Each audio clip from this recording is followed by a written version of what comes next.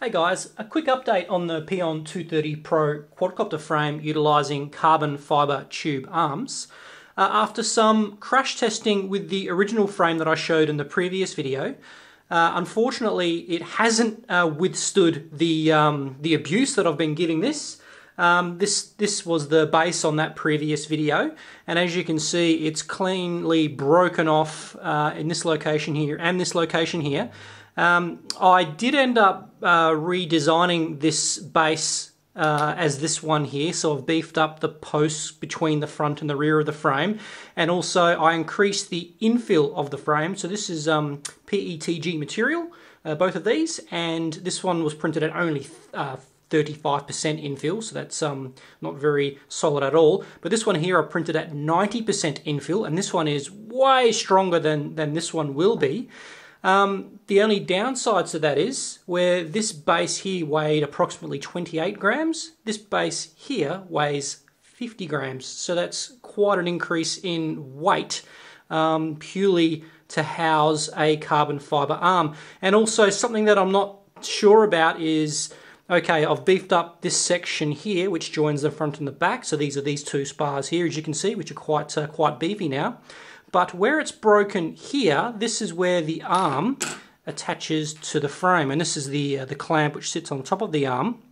So these spars aren't going to do anything on a crash impact when this arm, for example, gets hit or strikes the ground. For example, it's going to flex, and on this newer frame, I cannot beef that section up. All I can do is increase the infill. But I still think that is going to be the weakest point where the carbon fibre clamps into the frame. It'll simply break away at this location now, rather than at this location where it did over here. So, thinking forward and also trying to lighten up the frame, because by having this base at 50 grams, it's way too heavy. It defeats the purpose of using a 3D printed frame, in my opinion.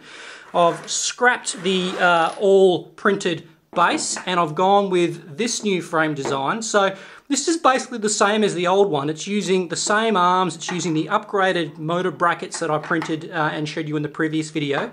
But for the base, instead of using a purely printed frame, we're using carbon fibre for the arms, so why not use carbon fibre for the main frame as well? So in this particular setup, all I've got is a couple of, like, I guess you could say, T-pieces, a pair on this side and a pair on this side, clamping down not only to the arms that are entering this T-piece, but also to the carbon fibre tube on either side of the main frame.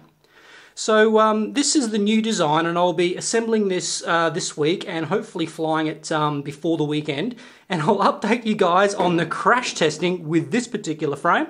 All up, this frame weighs 140 grams. It still maintains that cavity in the center there that the original frame would have as well, so the ESCs can still be nicely nestled away inside.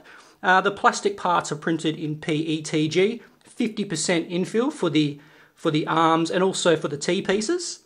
So fingers crossed that this, and I'm trying to twist this, and there's absolutely no play whatsoever in this. It is extremely strong.